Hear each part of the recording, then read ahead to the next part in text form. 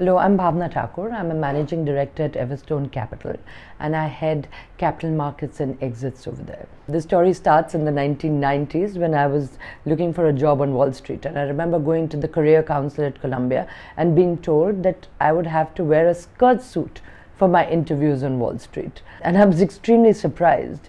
I had at that time gone home for the holidays and had a very nice pantsuit made by my mother's tailor in Connaught Place, and was determined to wear that as my lucky suit for my interviews. And I did. And I actually got all the jobs that I was looking for. So that was my first stereotype busted. The second stereotype during the interview process was that I was going to be interviewed by this lady who was to head the Paris office of a major law firm, and she was known as the Dragon Lady, and many other epithets were used about her. And I was warned in advance that she was going to eat me for breakfast, and she was an extremely difficult woman, and she actually hated women. When I went into her office, she turned around. She has a very chic bob. She was wearing a red Chanel suit, and she looked extremely stern. What proceeded to follow was, I would say, one of the best interviews of my life, where this lady actually talked to me about me as a person and what I cared, and not standard questions like what are you going to do 10 years from now and 15 years from now. She was an extremely tough and demanding person, and I actually ended up working for that law firm and working for her. I learnt a lot from her, and she became one of my biggest mentors in life. So that was another stereotype busted.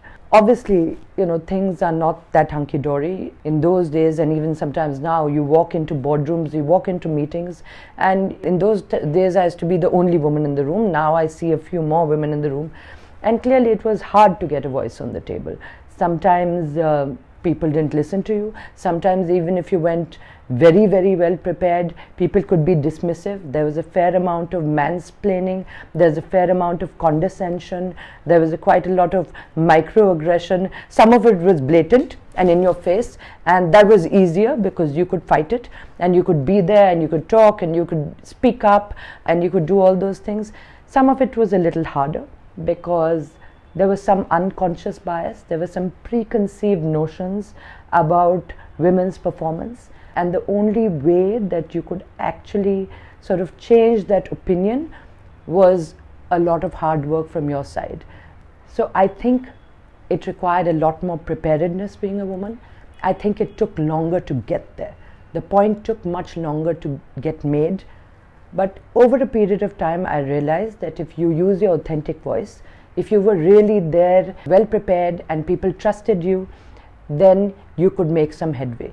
And I realized that everybody's voice was going to be different. I remember, trying to pitch for a front line role, and I was told, but what are you going to do? How are you going to spend time with the clients? Are you going to be able to take them to basketball games, or are you going to be able to play golf with them? How will you develop these social connections if you're going to be in a sales job? And it was quite difficult for me, on Wall Street, and even when I came back to India, it was not that simple. And then I thought about it, and I said, what are the things that I like to do? I have to do something that is real for me. I invited a client and his wife out for theatre, and we had a fantastic evening, and that became a social connection, became a very good client of ours, and a very good connection over time. In other situations, I put my hand up to be the problem solver. I was beside the clients in their tough times as well as their good times. So they began to call me when they realized that they were in trouble. It was not always the easiest way to be or where I got the most credit, but I did get the more long-term relationships. So what I'd like to say here is that the path may not be linear. I think there are a lot of obstacles to women, there are a lot of stereotypes, but there's also a lot of help that you get along the way. The bottom line is that you need to ask for help. You need to be honest, and you need to be authentic. So go ahead, take some risks. You can do these stretch assignments. You can shatter these stereotypes, and you will get all the help and support you need if you ask for it.